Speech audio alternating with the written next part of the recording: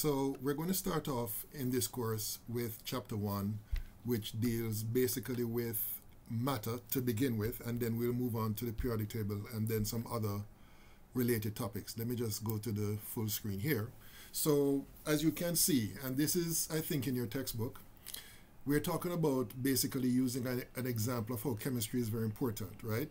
Chemistry is the study of matter, and we're going to talk about what matter is later on, but just to give you a short definition of matter, matter is basically anything that has mass and volume, pretty much anything that's material, right? And if you think about your everyday experiences as you go through your life, work, school, whatever, what you're going to see is that matter is very important because pretty much everything that you use in order to make your life easier, make your life more simple and all that, involves the use of material stuff or gadgets or instruments that are made up of material stuff, all right? So in this slide here, they talk about, well, the question is being asked, what are the different components in your portable electronic device made from? So that is basically leading you to an answer which will inevitably result in a discussion of material stuff, right? How does the periodic table of elements guide us in the design of your device? We're going to look at that later on. And here they talk about rocks and how do we isolate and purify metals. Again, as you can see, we're dealing with material stuff or matter. How ordinary sand is converted to silicon and the fundamental component of processor chips. How is sand converted into glass, and how can its structure be modified for crack-resistant screens? And finally, what are the environmental implications of fabricating and recycling your portable electronic device? So basically what is being dealt with here in the last couple of lines right here is something that chemists all over are involved in, and that is basically transforming, I should say, matter, something that you might isolate from a natural source, and how you can convert it into something that you'll find more useful or that can be a part of some component of some device that you can use, all right? So this illustrates the importance of chemistry as a discipline, right? Chemistry is involved in looking at how do we understand the composition of anything material and also the type of transformational changes that it can undergo. And the cell phone is one example of this. Everybody has a cell phone now. And basically, if you look at the components of the cell phone, basically you'll see that, a lot of material stuff is involved in its manufacture and usage, all right? And here's a discussion about how touchscreens work. I won't go into this right now because I want to get to this slide here, which is where we're going to begin our discussion of what chemistry is all about. So I think I mentioned before that chemistry is a study of matter. And matter, as I said before, is anything that occupies mass or has a mass and occupies space or has a volume, all right? And one simple example is shown here, that of water. And as you can see here, and you probably learned this from your previous science background in your elementary or middle school or even high school, where matter can exist in 3 main states or phases. That is no less true for water, as you can see here. So you can have water vapor, where water exists as a gas. You can have water which is existing in a liquid state, which we're more familiar with, and then you can have water in a solid state, which is in the form of ice. All right? And this is pretty much true for any form of matter that exists in nature. You can have the matter existing in these different forms, right? So as stated before, matter can be classified by their phase, or on another term that is used is state. And you can have liquids, gases, solids, and then there's a 4th category that you may or may not have heard of before, known as plasmas. Plasmas are basically gaseous ions, and which means that you need to know what ions are, which I won't get into right now. We're going to talk about that later on, right? So all of these here basically belong under the heading of matter, and matter can be subdivided into these categories. And down here is basically a description of the properties of the different forms of matter, all right? And this is something, again, you may have met before, and even if you have not met this before, you should know this from your everyday experience. As far as whether or not the substance will take on the shape of the container it's in, as you can see here, a solid will not take on the shape of the container it's in, all right? But the same is not true for liquids and gases, all right? So that's one difference between solids compared to the collection of liquids and gases for a particular substance. Now, when you get to this column where it says completely fill its container, well, we know that solids and liquids will not completely fill its container, but of course, a gas, because of its nature, will actually do that. So if you put a gas in a container, eventually the entire container will be filled. And that's because gas basically has this property of expansion to the limit of its container, all right? The same is not true for solids and liquids. And then we get to the third column here, which talks about whether or not a substance will have a definite volume. Now, as far as solids and liquids are concerned, that is definitely true, right? They will have a definite volume. But as far as gases are concerned, because of what we said over here, gases does not have a definite volume because its volume is basically the volume of the container it's in, right? So if you take the gas from one container into another container with a different volume, then the gas will assume the volume of the second container, right? And then the final question or category here on to the extreme right, it says here, does the substance have a definite shape? Well, for solids, that would be definitely true. But for liquids and gases, that is not true, right? Liquids and gases will basically take on the shape of the container that they're in. So this is basically a summary of the differences and similarities between the different states of matter, all right? Now, as far as plasmas are concerned, plasmas are gases. So basically everything that we say here for gases will be true for plasmas, all right? So that's just something that you need to be aware of. Okay, so there is a video here which is talking about some simulations comparing the different states, how molecules and atoms behave, right? And some questions for us to answer here. It says, answer the following questions for solids, liquids, and gases. Provide an example to support each of your answers. Does the phase have a definite volume? Well, as we have learned before, if the phase have a definite volume, then more than likely it's a gas or liquid. Does the phase have a definite shape? We know the answer to that. That's a solid. Will the phase take the shape of the container? Well, we know that, I think I answered the first question wrong, in fact. As far as the definite volume is concerned, that would be a solid and liquid. I'm not sure what I said earlier, but the answer for the A part is solid and liquid. Going down to C, will the phase take the shape of its container? And the answer is that, well, the phase that will take the shape of the container would be a liquid or a gas. And then as far as will the phase completely fill its container, the answer, of course, would be that only the gaseous state of any substance will completely fill its container. And I'm quite sure, it says here, provide an example to support each of your answers, and I'm quite sure you'll be able to do that, all right? So I leave that for you to do on your own. If you have any questions about that, well, please feel free to ask in class. Okay, now, when it comes to anything that is material, anything that has mass and volume, in addition to being classified according to state, they can be classified also according to its makeup, or what we call the composition, right? So that is demonstrated in this flowchart right here. So matter is at the top right here, and as we said before, matter basically is anything that has mass and volume, right? Now, under matter, you have two categories, right? You have pure substances and you have mixtures. Pure substances basically are substances that has a uniform fixed composition, and we're going to talk about that later on.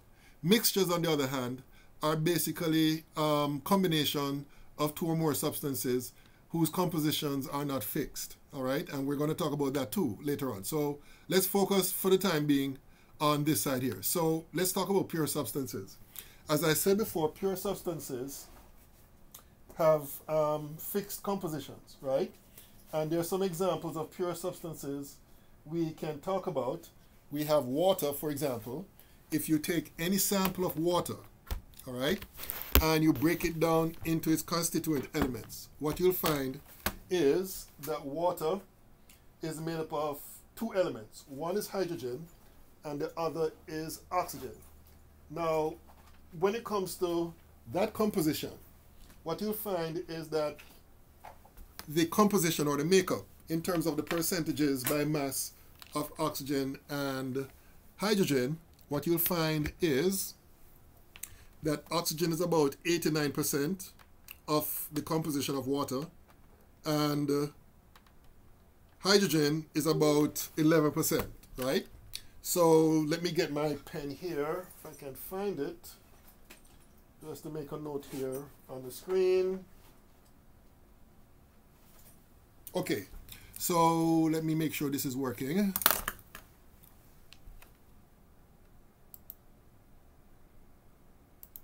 Okay, so I mentioned the example of water.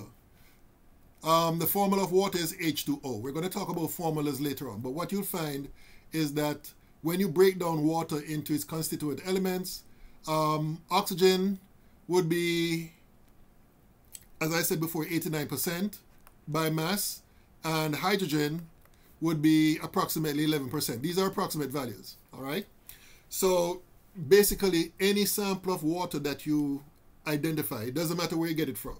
If you get it from your tap, or if you get it from the sea, or if you get it from rainfall, or even if it's in outer space, what you'll find is that the breakdown in terms of the percentages of oxygen and water will be fixed, right?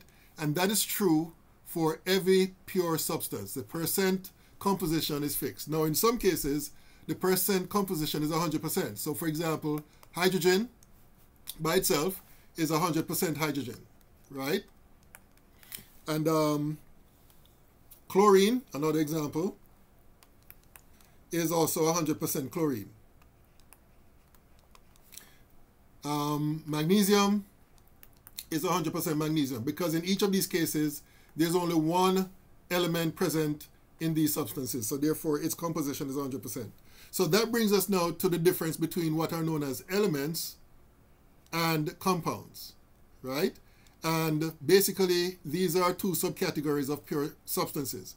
So here's a definition of an element. An element will contain atoms of the same type, right? So we mentioned some examples of elements like hydrogen, chlorine, magnesium. Here's another example, silicon, and they all have 100% of that particular element by composition. On the other hand, compounds made up of two or more different types of atoms. For example, silicon dioxide, and we saw the example earlier of water. Now, I'm not sure what the composition of silicon dioxide is, but I can assure you that the composition will be fixed. In other words, the percentage of silicon will be of a certain value, and the percent of oxygen present will be of another value, and the total percentages will add up to 100%, all right? So that's basically the difference between elements and compounds. Elements contain one type of element or one type of atom present in that particular substance, while compounds contain two or more different types of atoms, all right? Okay, so that's basically it as far as pure substances are concerned. On the right side of this particular diagram, we have mixtures, right? Now, as I said before, a mixture is basically a combination. In fact, let me write down, let me see if I can squeeze this here. It's a physical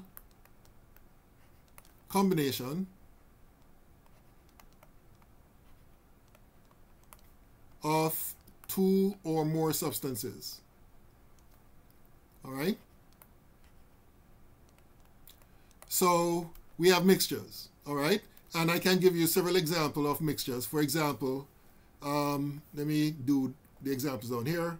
So examples of mixtures would be, for example, oil and water, right? That would be a mixture. Another example, believe it or not, the air we breathe, right? The air we breathe is a mixture of gases. The main component of that mixture is nitrogen. If I remember correctly, nitrogen is about 79%.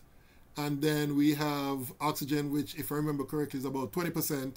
And then we have some other gases that make up that mixture. Another example of a mixture, gasoline.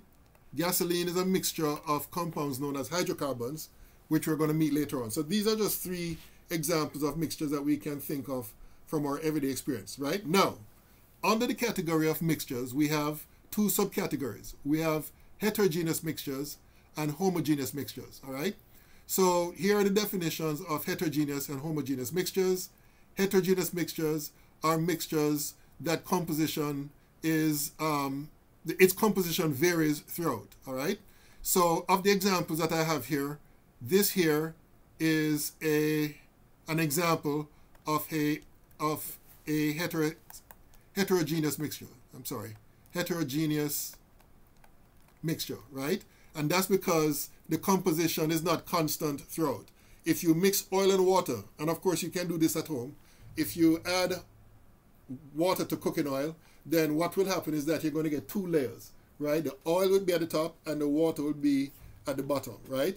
So obviously that is not a homogeneous mixture, that's a heterogeneous mixture, all right? On the other hand, a homogeneous mixture is one that has a uniform composition throughout, all right? So one example that is given here is sugar dissolved in water, and the other example I'm going to point to are the ones that I mentioned earlier, these two right here.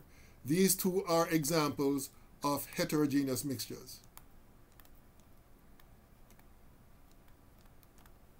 All right?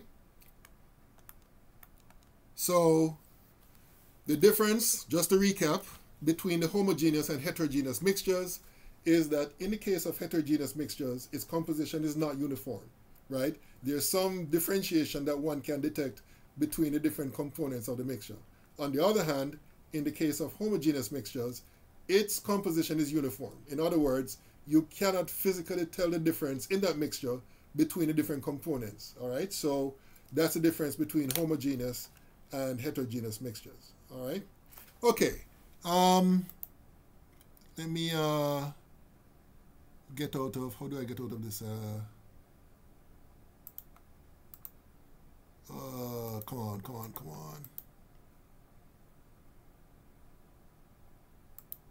Okay, so here is a question which asks you to classify each of these as an element, a compound, or a mixture. And normally I would do this in class and I would expect students to respond, but since this is a video, I'm just going to go through each of these. Oh, the answers are actually provided. Are they provided here? Oh, yes, they actually provided. So basically, and I don't know why this happened, but basically, we're just going to look at each of these. So in the case of carbon dioxide, it's a compound because it's a mixture of two elements, carbon and oxygen, right? And later on, we're going to learn how to actually name compounds like carbon dioxide, which are made up of two elements. Then we have nickel. Nickel is an element, right? Because if you take a sample of nickel, you'll only find one type of atom present, all right? Cocaine is a compound because cocaine is basically a chemical combination of three elements, carbon, hydrogen, and if I remember correctly, nitrogen is also another component of cocaine. Water, we met before, that's a compound. Fluorine, like nickel, is an element. Table salt is actually a compound because it's a mixture of two elements. One is sodium and the other is chlorine. And in fact, this here is a formula for table salt. It's also known as sodium chloride. Soap is a mixture of compounds known as esters. I'm just going to leave that at. It's actually more complicated, but I'm just going to leave it at that. And then seawater, of course, is a mixture of different substances, salt, water, and other substances present, all right? So that's basically how we can classify matter according to whether or not they're element or compound or mixture, be it homogeneous or heterogeneous. And while I'm at it, let me just mention that in the case of seawater, this is a homogeneous mixture, since we talked about the difference between homogeneous and heterogeneous. And in the case of soap, this is a heterogeneous mixture. All right? Okay. So, let's see what's on the next slide. So here is another exercise in classifying matter. And basically what they're asking for you to do is to put these different substances in their correct category according to the classifications that we saw before. So your cell phone, obviously that would be a mixture of different components. In fact, I would go on to say that this is a heterogeneous mixture. All right. Aluminum foil, that would be an element, because there's only one type of atom, the aluminum atom, that is present. Red wine, that would be a homogeneous mixture. It's a mixture of alcohol and water and some other substances. So this would be a homogeneous mixture. Chlorine gas is an element. There's only one type of atom present. Stainless steel, that would be a mixture. And actually, to be more specific, that would be a homogeneous mixture.